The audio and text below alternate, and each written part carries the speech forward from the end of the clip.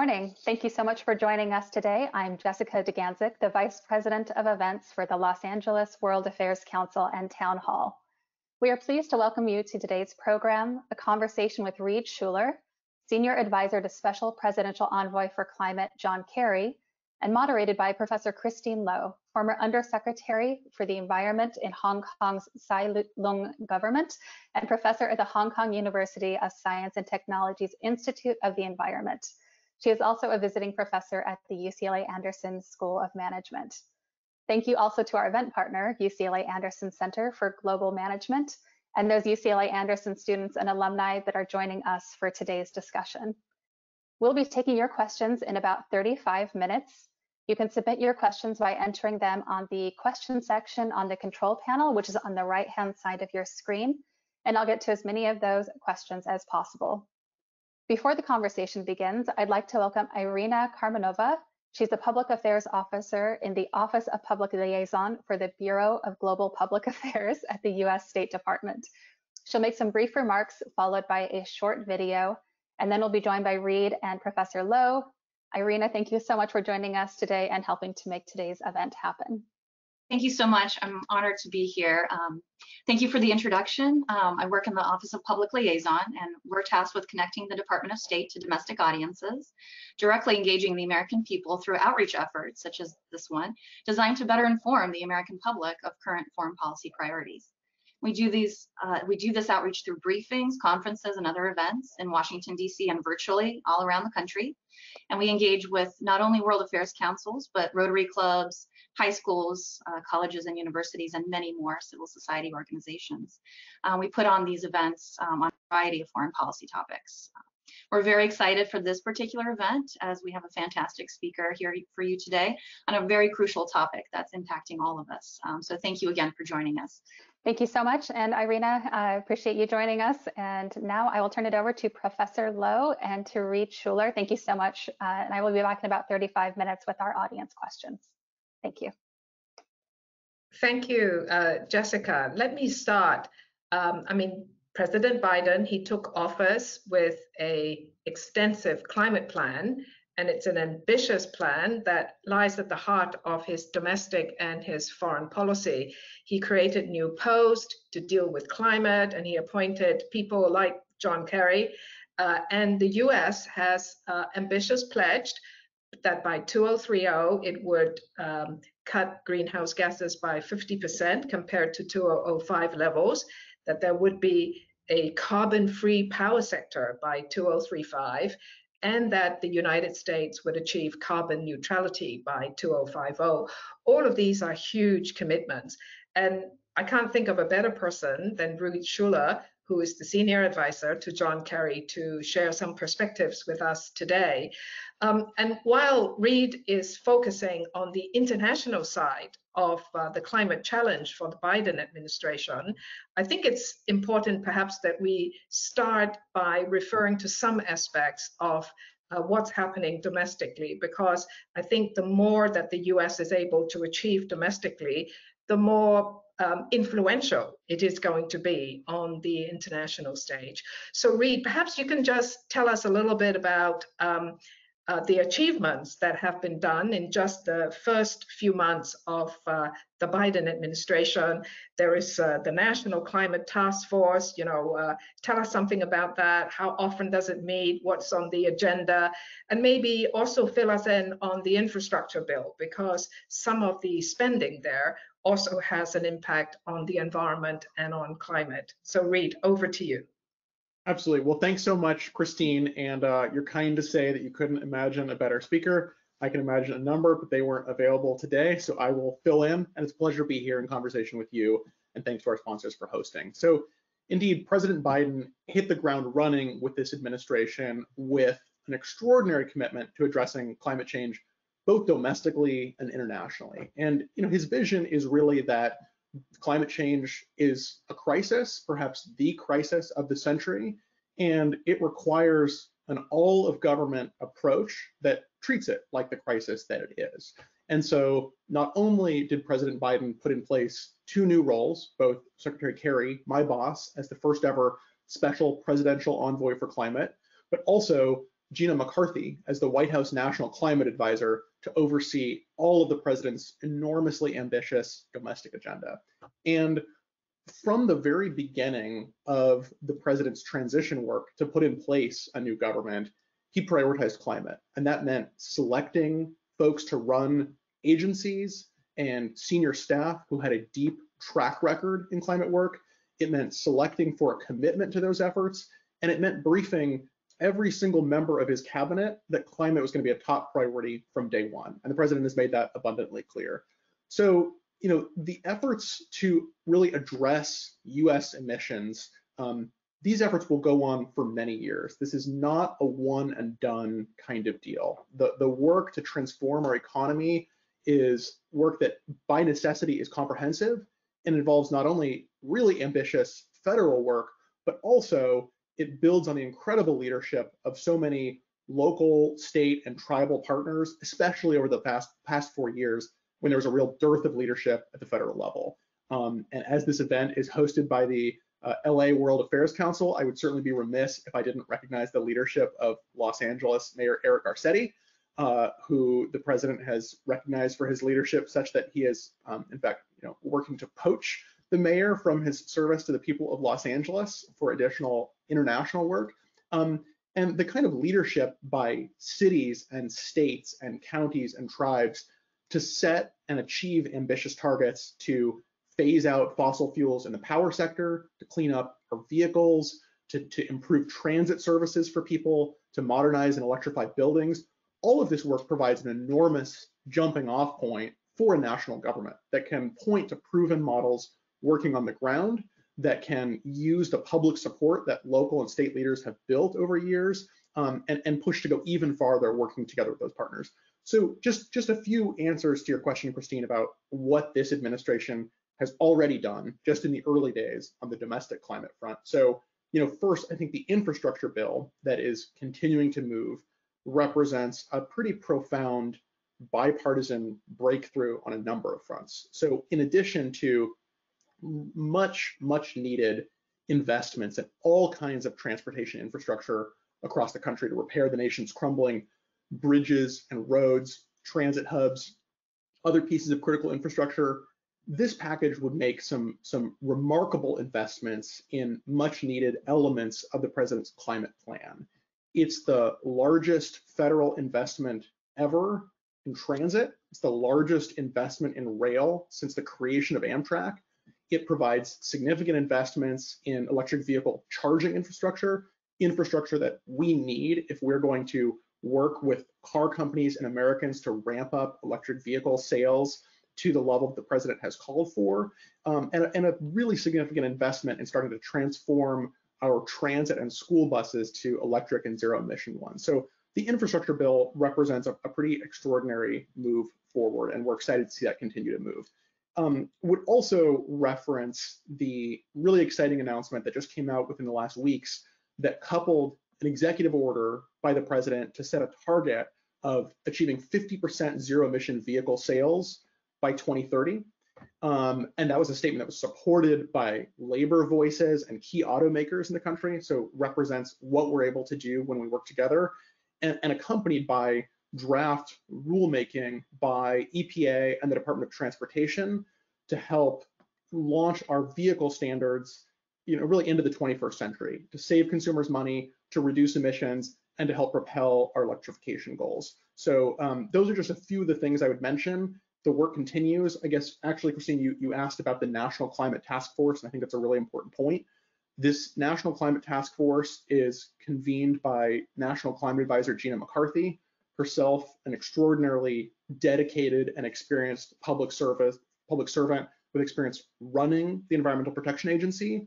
Her mission for the president is to convene all of our domestic agencies and to really work on driving emission reductions in every single sector of the economy. So she's calling together the president's cabinet and a variety of senior White House advisors to check in on how we can continue to push these efforts to the maximum extent possible. And, that's a kind of whole of government effort that we really haven't seen before, and it's continuing to drive forward. That's terrific. Well, I'm sure you get some questions from the audience later on of, what you can do during this administration that will stay, because one of the questions being asked both domestically and internationally is the election cycles. But I think I'm going to leave those questions to the audience. We want to maximize your time in talking about the international stage, which is what you're working on.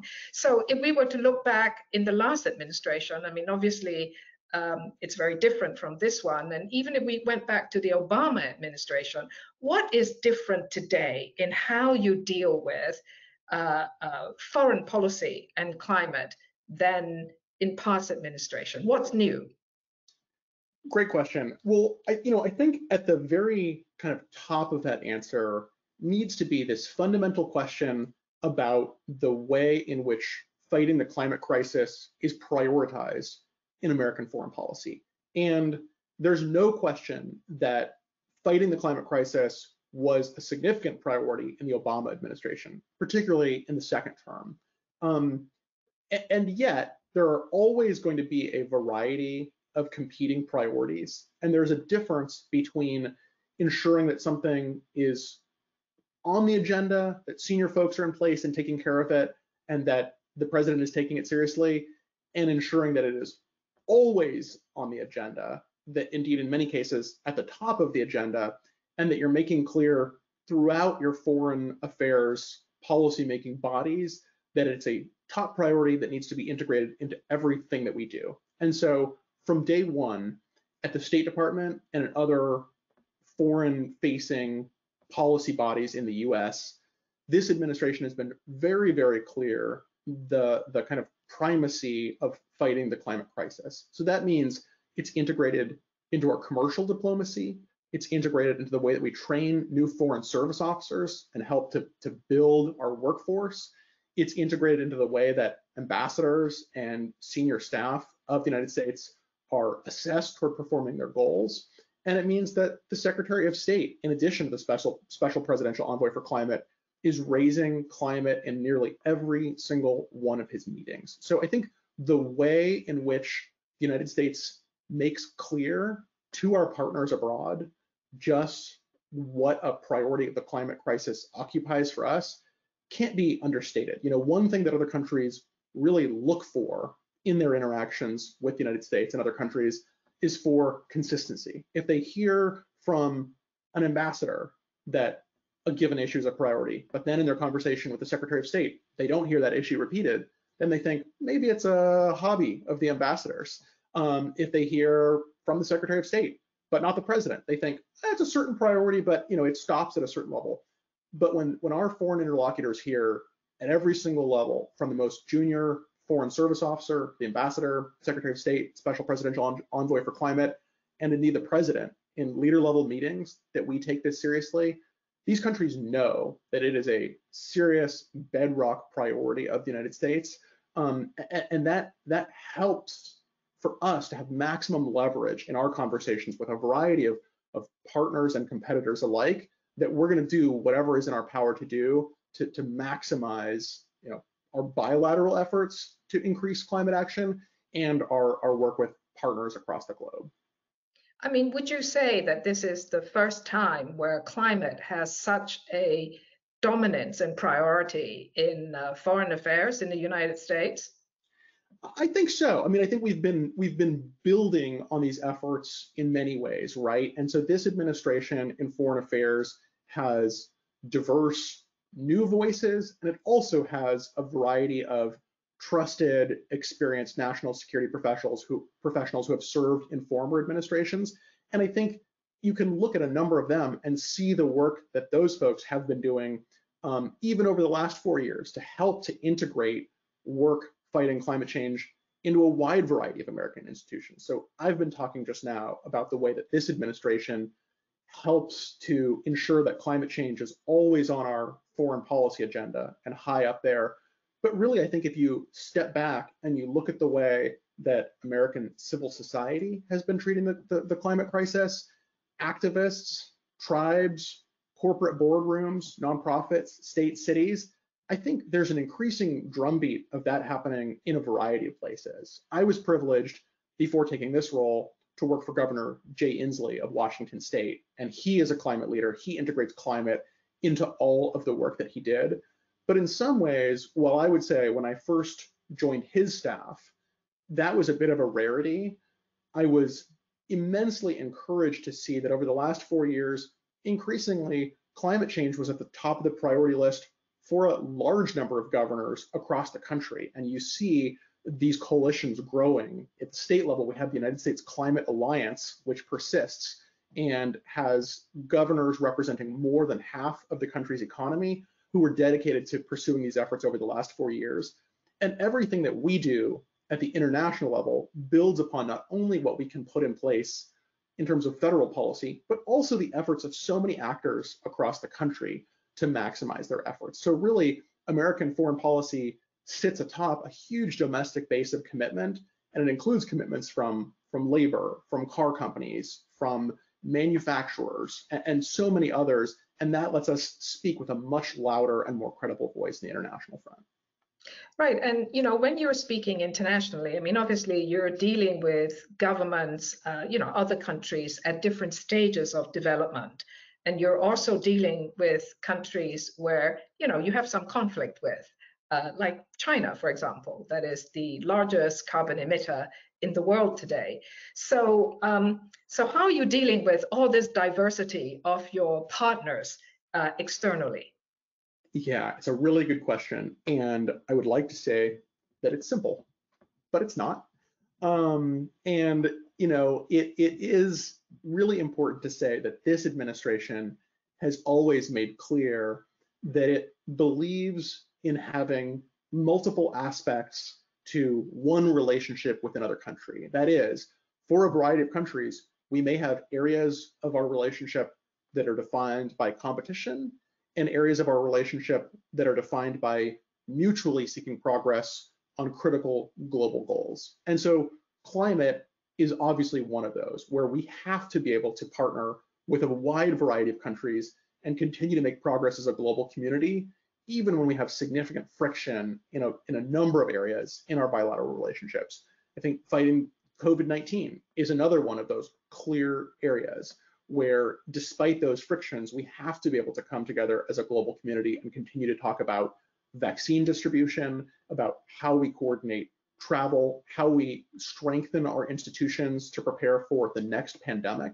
And so, we have clearly said we will not trade on other issues for climate. That is to say, we will not relax American standards that are high when they come to standing up for critical values, human rights, democratic participation, and other areas.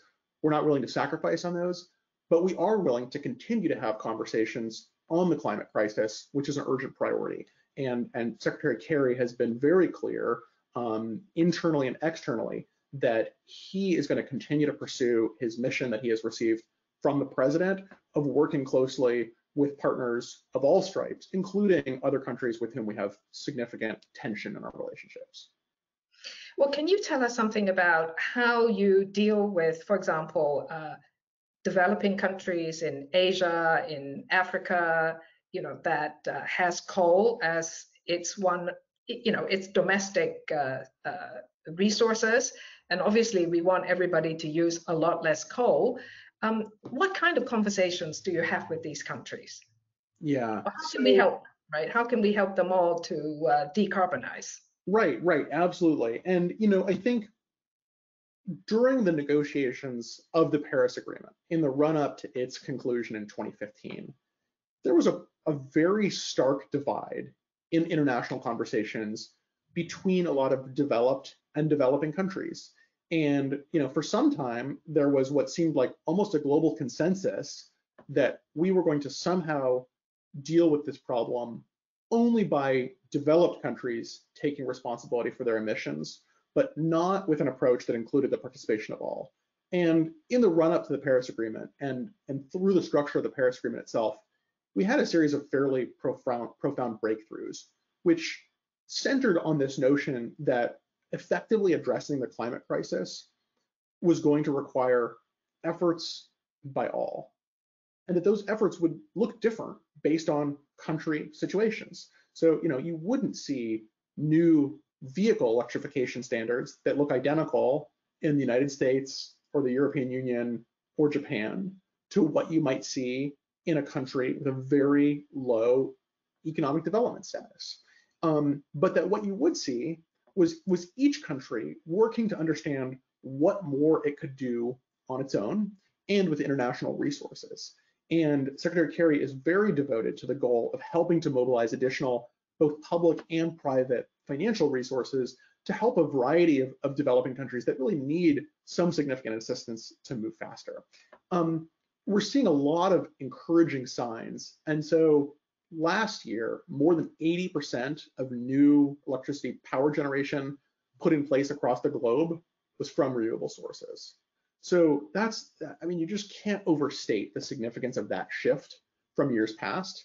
And that means that we're seeing enormous renewables growth, even in a variety of developing countries that have previously put forward arguments about the challenges of finding cost competitive renewable resources compared to cheap coal.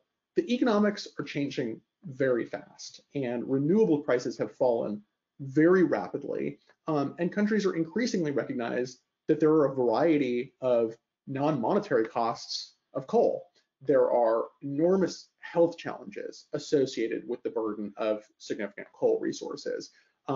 There are oftentimes unfair economic terms involved in doing some of the deals that involve seeking financial resources for new coal development in the first instance. And so in our work with developing countries, we proceed along multiple channels.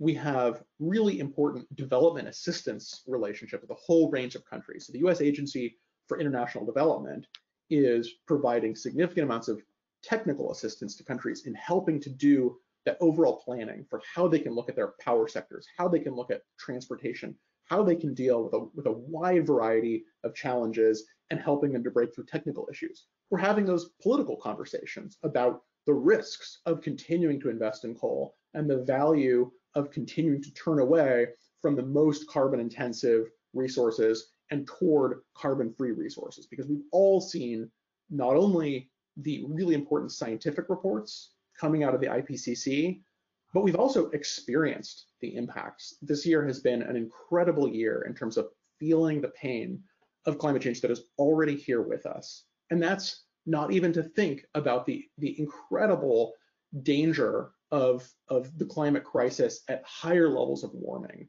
And we know that the impacts of climate change are nonlinear, that at twice as much warming as we're experiencing today, the impacts will be more than twice as great as the already catastrophic impacts we're facing, from flooding in places that haven't experienced it before, to extreme heat that is killing some of our most vulnerable people and reaching record temperatures in places we never could have imagined, from Siberia to the US Northwest, to really out of control fires in a whole range of places that have just not seen fire like this before. So I think those impacts are increasingly present in the minds of not only people around the world, but policymakers. And for developing countries who are some of the most vulnerable to the impacts of climate change, there's an increasing recognition to what it will take to get there together, and to stop the increase in temperature. It won't be enough to have action just from developed countries or even just from developed and major developing countries, but it will really take a transformation of the entire world's economy, and that's one that will require everyone. Well, I think as we go into COP26, which is going to be in November, this is the next UN summit on climate change. I wonder what you see are the challenges, because one of the accepting everything that you said, I think from the developing world, the economies or the governments of those countries are also saying that whilst they are building renewable resources, they are actually having to also increase the energy that they need for development. So in fact, if you're looking at any of the major developing economies, if we stretch out 10, 20 years, we're talking about many of them increasing their energy needs many-folds. So it's a real challenge for them. So I wonder, as we go into COP26, what you think the US would like to achieve, how some of these conversations are going to be negotiated, and also one of the problems of the Paris Agreement is there's supposed to be a massive transfer of funds and technology from the developed to the developing economies. And one of the complaints from the developing economies is that they're not seeing some of this funding. So as you go into COP26, what are the challenges and what would you like to see as a successful outcome? Absolutely. So, this year is really a pivotal year, and what we need to do for COP26 is both alarming in its scale and urgency, and it's also inspiring in the scale of the opportunity for us to collectively take action. So we are really at the end of this first 5-year cycle of the Paris Agreement that in its central mechanism calls upon countries to put forward targets to reduce greenhouse gas emissions, so-called nationally determined contributions, or NDCs. And Christine, this is what you referred to when you described President Biden's commitment to reduce US emissions by 50 to 52% below 2005 levels in 2030. A really ambitious commitment to slash American emissions in half from 2005. And so this is this period of time in which all countries are asked to revisit the goals, the commitments that they put forward in 2015 for the Paris Agreement negotiations. And in many cases, those commitments are quite stale. They represent relatively conservative first efforts from countries to put forward cautious commitments about what those countries might do. And fast forwarding 6 years from when many of those countries originally put forward those targets, countries have already made significant progress in bending the curve of future emissions. They have mothballed plans to develop coal power. They have built renewables faster than they believe possible. Many countries have made significant progress in addressing some of the most critical deforestation and other land-based challenges resulting in significant emissions. So it's an important time for countries to reassess and decide not only where they have already made progress that they can build on, but to understand, given the state of the crisis, what more is required from the global community. And like with other global issues, I think so much is wrapped up in this feeling of momentum, that each country feeling that it is in the position of looking around the global community to understand where other countries are and where they are going. And countries don't like to be left behind where there is a critical mass of commitment and action. And so Secretary Kerry's work this year is laser focused on working with heads of state and ministers in other key countries to push all other countries in the world, but particularly major economies and major emitters, to say, we are coming to COP26, deepening our commitment to reducing emissions by 2030, and doing so in a way that is consistent with keeping hope alive for limiting warming to 1.5 degrees Celsius.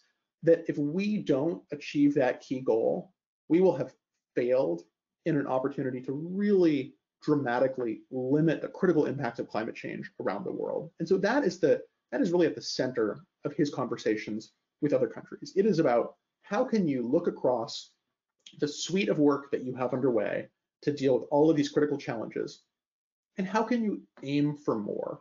And those goals to reduce emissions absolutely need to be backed up by domestic implementation, but they are also significant goals that will require comprehensive action across different parts of our economy, using different agencies and ministries to make progress, working with leading partners on the ground like mayors and governors. And they are not things that get solved over the course of a week or a month or a year. So sometimes what we hear back from countries is, we know that the world needs to get there. We know that the world needs to get there together, and we know that requires more of us, but we can't immediately tell you how we're going to get to more ambition in 2030. And part of our challenge is to respond both with an offer of technical assistance to help answer some of the real thorny questions about implementation, to help offer assurances of increased financial assistance over time for countries that need it, and also to offer reassurance that we are going to work to get there together, and that what's required in this moment is aiming higher and redoubling our efforts at home to get there, not to be able to dot every single I and cross every single T in answering exactly what we will do over the next 10 years and then the remaining 20 years to get to net zero by 2050, because this is a monumental task and it's going to require persistent efforts over many years. But that's what's at stake for this COP, is about coming together and asking all countries to do more. Right, so I think we're going to open up for Q&A very soon, but let me just ask you one more question.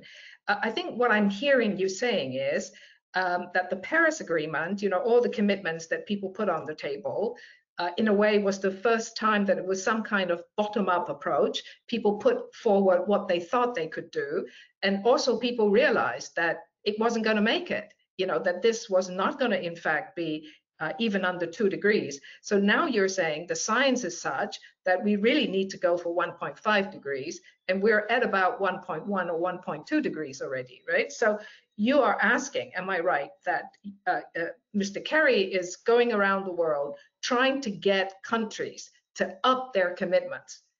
And is that the judge of your success in a way? Or collective success for the signatories of the Paris Agreement, the extent to which new commitments will be made. Could I put it that way? Does that make sense? I think that's a great way to summarize it, Christine. So I think that is the sort of first question, is how much are the world's countries, and particularly its major countries, coming forward with new commitments that are actually in line with where we need to go as a global economy? There are a huge range of other important efforts underway too. So while that is a dominant one, it's not the only one. So some of our work is really about advancing progress in different sectors. And pick your piece of the national or global economy. There is work to do to transform that part of the economy into one that is consistent with fighting the climate crisis and best for our health and getting ahead of economic changes.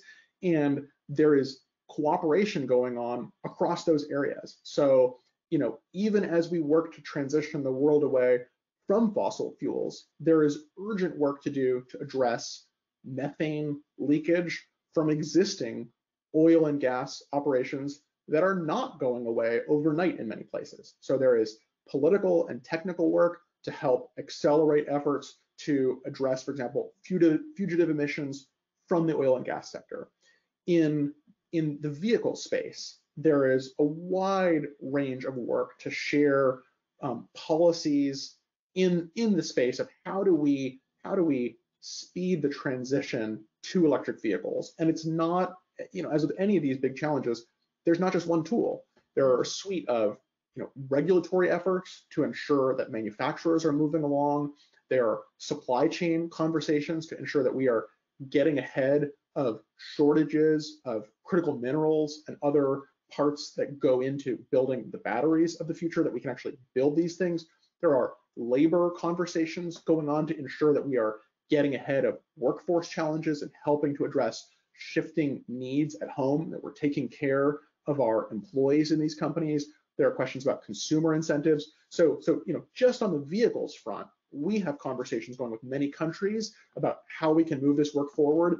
And the COPs, these global climate conferences, they're almost dizzying in the diversity of different efforts happening. Not only are there formal negotiations going on between national governments, but there are parallel and integrated conversations going on with governors, mayors, major companies, different agencies working on efforts. And so there's so much that is going on and I think will be announced below just the level of what is the top line commitment of a country to reduce emissions. And there's really a lot to be encouraged by. At the same time that we recognize just how much more needs to be done, it's also important to reflect as a community on how far we've come. And there's a lot of promise in the progress that we have made that should buoy our efforts toward the next round, right? If we were in a place where we thought we've been talking about this for decades and we've made no progress, that would inspire a lot of hopelessness. But in fact, we've seen major shifts on the ground, major shifts caused by a mix of local and national leaders on just about every front. And so now we have major solutions in our toolkits that are proven solutions. And so much of the work now is about how do you deploy those at an even faster clip. Right. Well, let me hand Q&As back to Jessica, who's been collecting questions from the audience. Jessica. Thank you so much. Before we launch into the Q&A session, I would like to thank our viewers for your continued support. We depend upon your donations and membership to cover our expenses so that we continue to bring you these important discussions.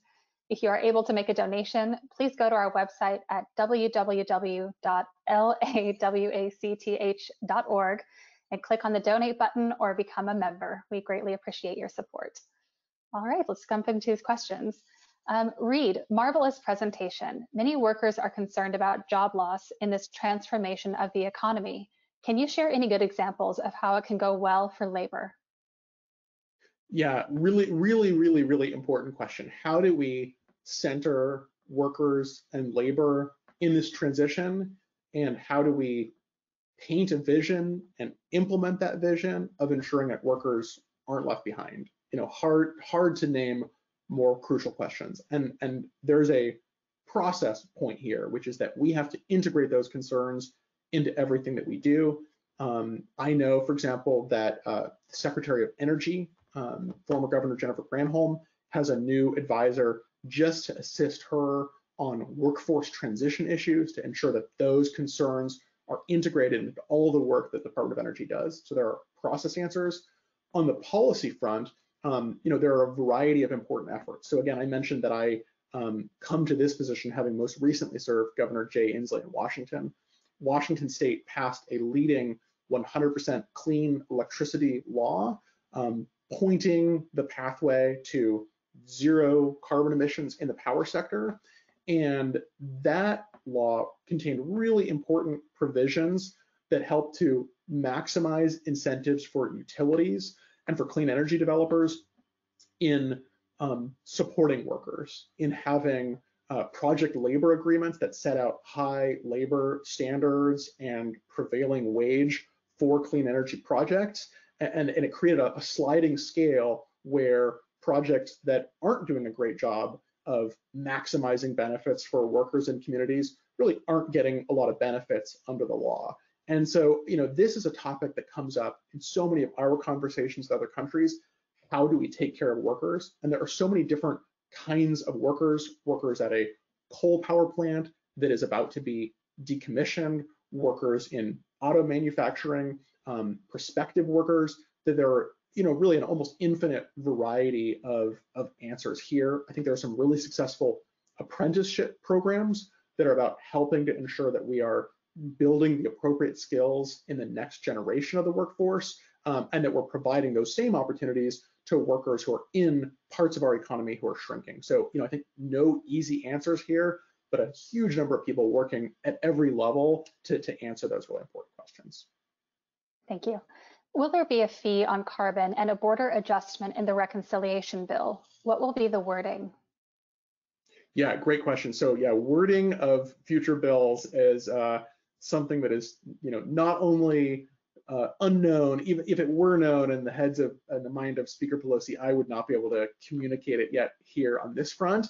But I mean, so absolutely, the reconciliation bill is going to be a really important vehicle for moving some of the administration's really critical climate priorities. And the president has clearly expressed his support for you know, ensuring that we get maximum possible emission reductions from that bill. On the question of whether there will be a U.S. carbon border adjustment mechanism of some kind of fee attached to exchanges of goods where we assess that the other country does not have an adequately stringent climate policy in place domestically, those conversations are still happening. And I think one of the questions is about whether we're able to work with other country partners to the extent that we actually get to a place where we no longer need to put in place such a policy, because we actually do have relatively similarly stringent levels of you know, carbon related policies in each country. But those conversations are happening. This administration has said very clearly they're not taking that tool off the table. They're you know, assessing its importance. We hear a lot from other countries on a variety of sides of the issue, certainly concerned about how that kind of mechanism would be created, what it would look like, what its details would be. So, unfortunately, the main answer to the question is very live conversation, no final answers yet. Thank you. This question's for Professor Loh. The US response to climate change is long overdue, but a major risk remains coal. Simply put, China and Asia run on coal. China continues to increase coal use both domestically and internationally through its Belt and Road Initiative. Any CO2 decrease achieved in the developed world will be more than offset by China's increase in greenhouse gas emissions to the detriment of all. Can you comment on that? I think we have to recognize some facts, and what we're trying to do with climate change and decarbonization is a revolution. I mean, the world, if we take it as a whole, fossil fuel is still provides 84% of the energy. So that's the base we're moving from. In China, coal still makes up about 57% of the energy. So I think for developing countries, they have coal. Coal gives them a measure of energy security. So to ask them to cut it off from day one, it's obviously impossible.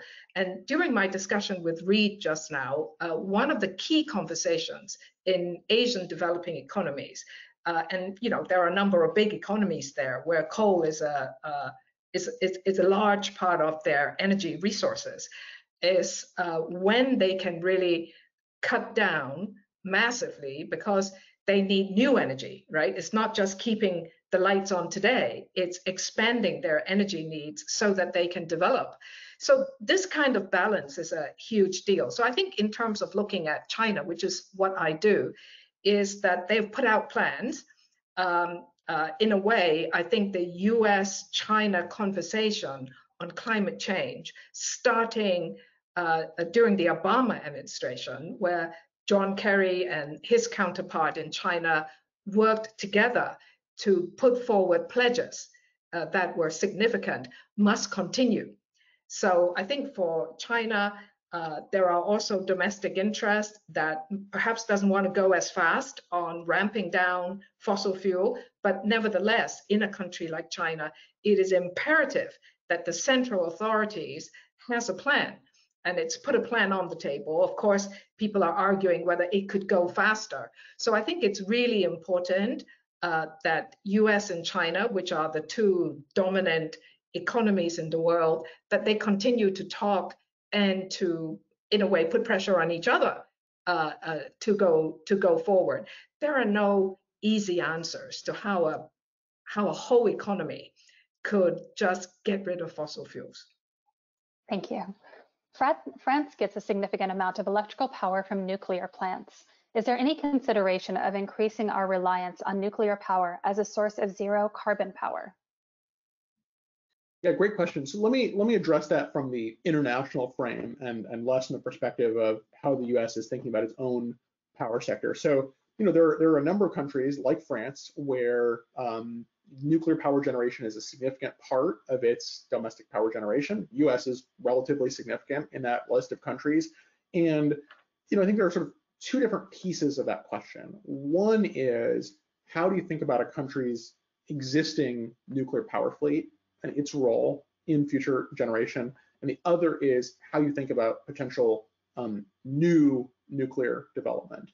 And on the first front, it's really critical that if countries choose to decrease reliance on their existing nuclear power, that they have a plan to replace that power with other carbon-free resources. So a central challenge would be if a country decided that its nuclear fleet, for a variety of reasons, needed to be decommissioned, and that could include that a given reactor was old and approaching the end of its usable, safe lifespan. That if power is going to go offline, that there be ways to ensure that that power is not replaced with carbon-intensive power. And Japan, in the wake of the Fukushima tragedy, immediately took a lot of its nuclear fleet offline in response to that crisis. And unfortunately, what that did is led to a shift of increased reliance on a variety of fossil sources. So countries have to think very carefully about the pretty significant role in carbon-free power generation that existing nuclear provides, and whether their plans are to find ways to safely maximize the lifespan of existing nuclear or to move in another generation. What we can't have is a turn from a significant carbon-free power resource toward fossil fuels. That would be moving in the opposite direction where we need to go. On the front of new nuclear power generation, we really haven't seen hugely significant new nuclear development in a lot of countries in recent years. It's been slow from a regulatory perspective.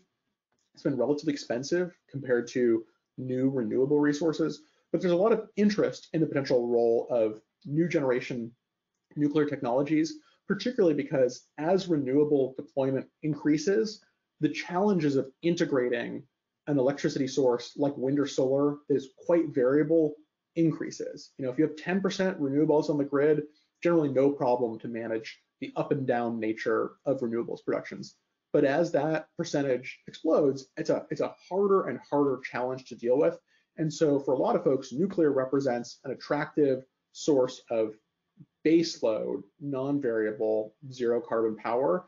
And there's a lot of enthusiasm about the technology and innovation that will go into creating a future generation of likely smaller scale, more rapidly deployable, and ideally low-cost nuclear. So a lot of interest in this space, and I think no one can provide definitive answers about what the future of nuclear looks like. Thank you. Are you involved in planning to mitigate a potential water crisis in the Western United States? So the administration is, very focused on the impacts that climate change is having on a variety of domestic resources, and certainly that includes water resources. Secretary Kerry's role is very focused on leading the president's international agenda. So unfortunately, I can't speak knowledgeably about what the efforts are to take account of climate impacts for threatened water resources throughout the American West and others. But it can certainly say that, from Secretary Holland at the Department of Interior, including National Climate Advisor McCarthy, absolutely those impacts are going to be at the heart of a domestic response to ensure that we are managing through the impacts that are already here with us. Thank you. This is for either panelist. How are the United States and China working in Africa to help them become more climate friendly and green adapted as they continue to develop their infrastructure? Yeah, Christine, do you have thoughts about Belt and Road or other efforts? And I'm happy to say a little. Right. I think China has obviously domestic policies and it has foreign policies, and it sees itself as the largest developing economy. And the Belt and Road is designed to kind of be an outreach.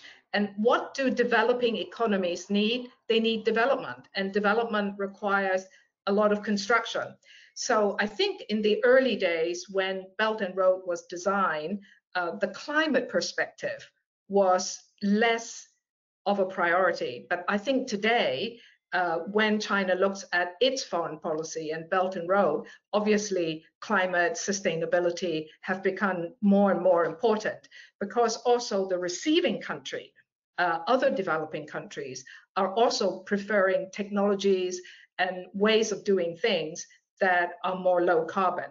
So I think as we look at Belt and Road and China's outreach into Africa and other parts of the developing world, we should bear in mind that carbon neutrality is going to be more and more important. So perhaps looking forward for people to track what China is going to do. I think there'll be information on many projects. People are looking at the past, and I think the thing is to look at the future projects to see whether, coal is financeable. Some of it won't even be financeable. And maybe the last thing I just want to say about coal is in China, their coal plants are ultra super critical. That means if you're going to use coal, they are the most efficient. And these were developed at a time, the time of thinking is the developing world, like South Africa, Indonesia, India, what they have is coal. So if you tell them that they can't use any of the coal, that's just not practical. But you can build new, much more efficient coal plants. But also now the pressure is, how are you going to phase them out in the next 30 years? Because by 2050, we should all be aiming for carbon neutrality. And this is the revolution. How are we all going to work together to get that done? Thank you. Reed, did you want to add anything?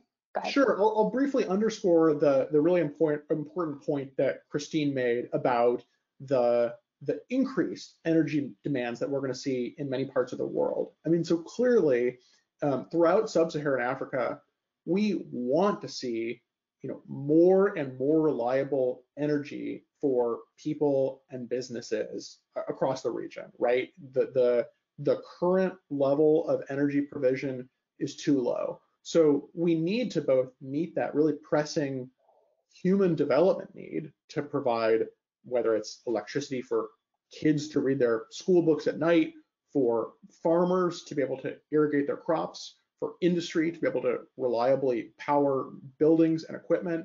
All of that is needed, and we have to do it in a way that is consistent with our climate goals.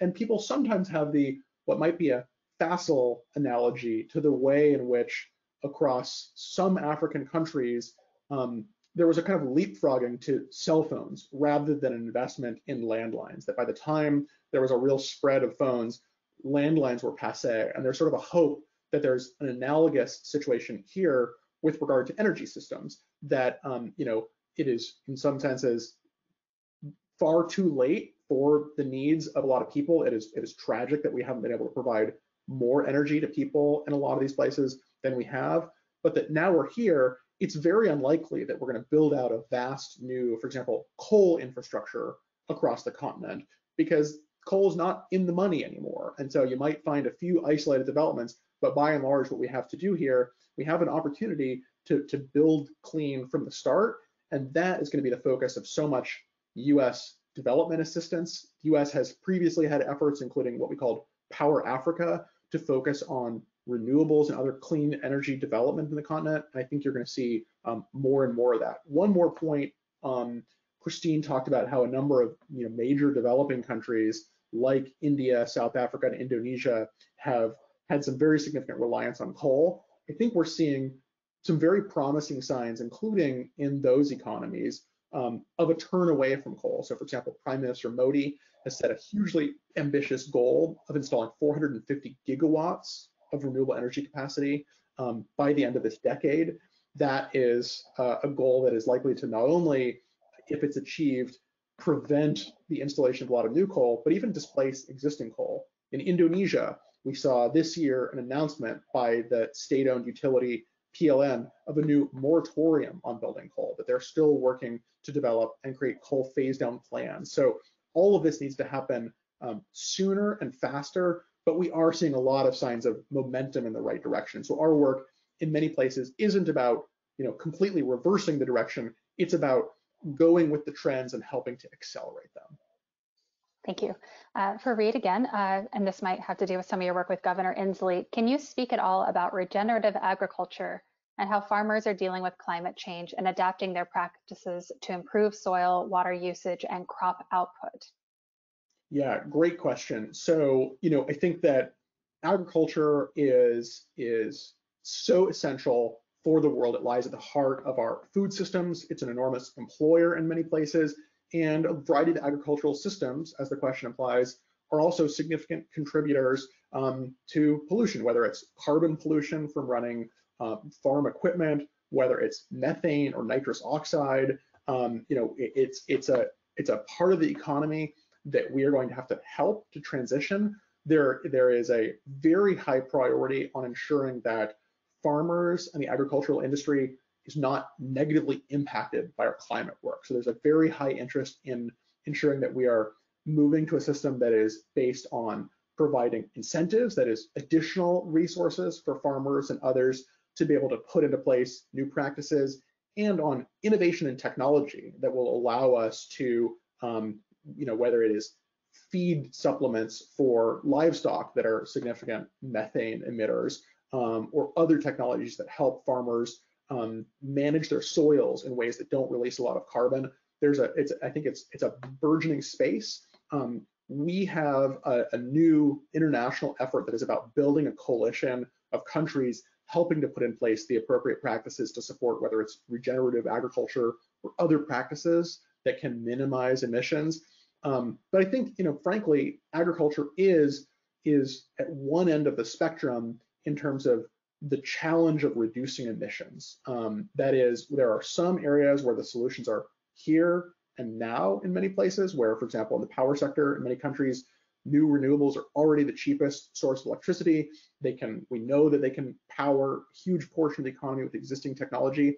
There are a number of areas in agriculture where we don't have the solutions here yet. We can't point to the things that we are going to do to eliminate emissions from agriculture. There are a variety of activities that do generate some emissions. So lots of work to do here. And I think it's about the collaboration between agriculture, the science and innovation community, and policymakers in kind of providing the ecosystem that works for everyone.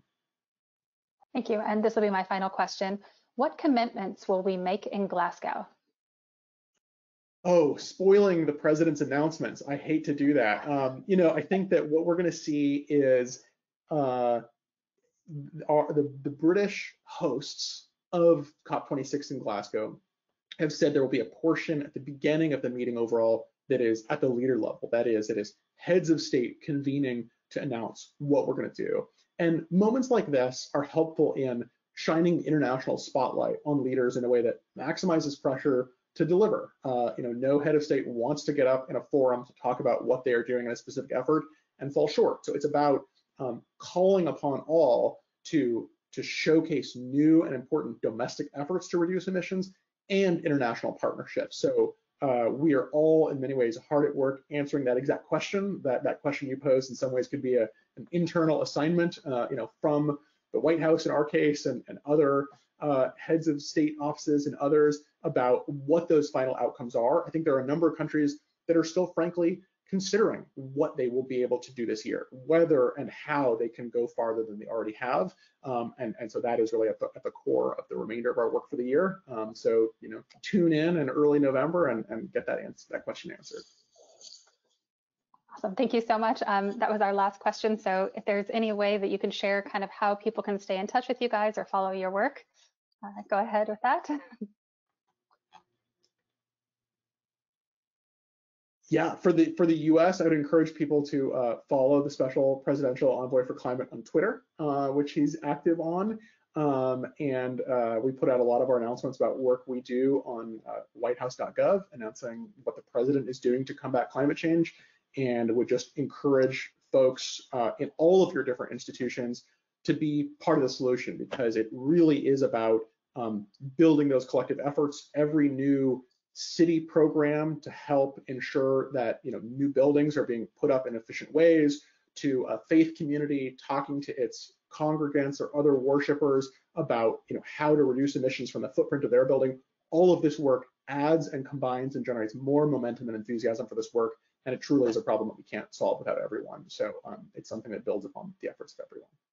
If people are interested, they can find me on LinkedIn, and I have a website. But I do want to end just by saying that the US and China are very lucky, because we have John Kerry on one side and we have Xie Zhenhua on the other side. These are two old battle horses who understand the issue really well, both domestically and internationally. So I think that's good. The last thing I just want to say is the world has made a date with destiny. Between 2050 and 2060, all the countries basically are moving towards carbon neutrality. This is a revolution. We haven't done it before. We don't know how to do it. So as Reed said, everybody needs to cooperate. They need to help each other. So I think all hands on deck, and let's do this together. Date with destiny. Thank you so much, Reed, Professor Loh, and Irina, for this wonderful insight on the administration's climate policy. This has been a topic that a lot of our members have been asking about, so we'll have to have you back out here in Los Angeles when we can do some in-person programs and continue this discussion. We also really appreciate your time and expertise, and thanks again to UCLA Anderson for their support of today's program. So thank you so much. Thank you so much, Jessica. It's been a pleasure. Bye. Thank you so much. Bye-bye.